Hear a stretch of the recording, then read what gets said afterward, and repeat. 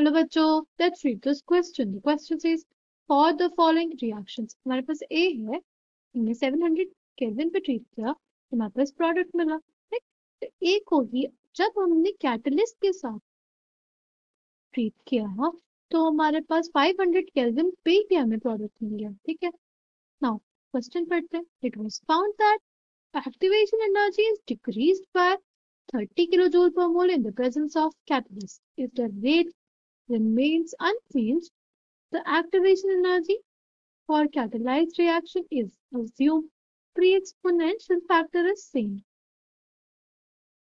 The key concept for this question is हमारे पास rate constant लिखना चाहिए। K is equals to A e की power minus EA यानी activation energy by universal gas constant by temperature होता है। ठीक है, this is in accordance with Arrhenius equation, right? Now, अगर हम लोग बात करें इस क्वेश्चन में तो देखो बोला हुआ है कि जो रेट कांस्टेंट है अनकैटलाइज्ड रिएक्शन का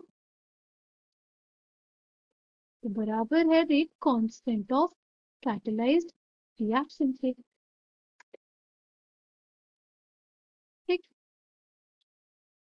तो हमारे पास हम लोग ये लिख सकते हैं कि ए ई की पावर माइनस ई ए अनकैटलाइज्ड रिएक्शन के लिए हम लोग सबस्क्रिप्ट यूज करेंगे Q, right, bye R T is equals to A T की पावर माइनस ई ए।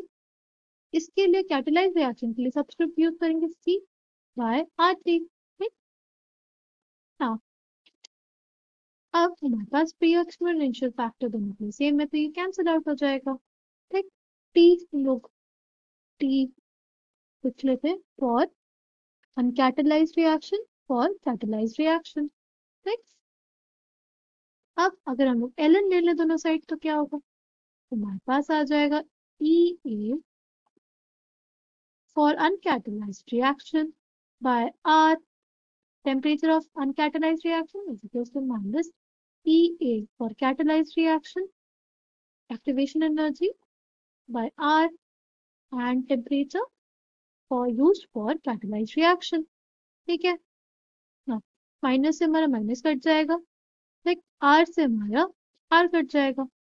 अगर हम लोग बात करते हैं relationship between activation energy of uncatalysed reaction and catalysed reaction तो देखो हमारे पास क्वेश्चन में मेंशन किया हुआ है कि जो activation energy is decrease by 30 kilojoule पर मोल in the presence of catalyst, यानी जो हमारे पास अनकैटलाइज्ड रिएक्शन की जो एक्टिवेशन एनर्जी थी उससे 30 किलोजूल पर मोल कम हमारे पास एनर्जी ऑफ एक्टिवेशन हो जाती है कैटलाइज्ड रिएक्शन की। हम लोग इसको लिख सकते हैं ना ऐसे,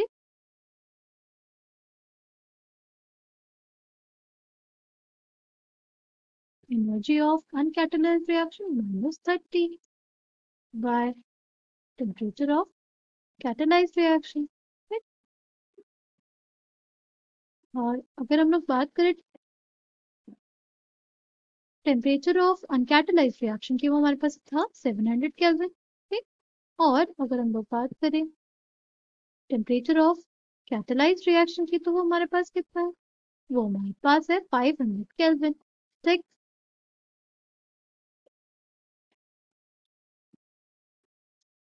फिर हमारे पास अगर हम देखें इसको फर्दर सॉल्व करेंगे तो क्या हो जाएगा, 500 into EA cube is equals to 700 into activation energy for uncatalyzed reaction minus 30। ठीक, बस हट जाएगा, 5 times of activation energy of uncatalyzed reaction equals to 7 times of energy of activation for uncatalyzed reaction minus 210। अब हमारे पास activation energy of uncatalysed reaction क्या हो जाएगा, वो हो जाएगा हमारे पास क्या हो जाएगा 7 - 5 और 210 हमारे दूसरी साइड चला जाएगा, राइट। 210 इस साइड चला जाएगा और हमारे पास हो जाएगा 7 - 5 into energy of activation for uncatalysed reaction. 7 - 5 कितना हो जाएगा हमारे पास? 2। 2 into activation energy for uncatalyzed reaction is equals to 210. Energy of activation for uncatalyzed reaction is 210 by 2, which is 105 kilojoule per mole. ठीक। अब हमने क्वेश्चन में पूछा है energy of activation for catalysed reaction, तो हमने देखा था energy of activation for catalysed reaction is 30 less than the energy of activation for uncatalysed reaction. ठीक है, जो अनकैटलाइज्ड रिएक्शन का एनर्जी ऑफ एक्टिवेशन है उसमें माइनस कर देंगे हम, लिखना उसमें माइनस कर देंगे हम लोग 30 किलो जूल पर मोल। हमारे पास आ जाएगा energy of activation for catalysed reaction.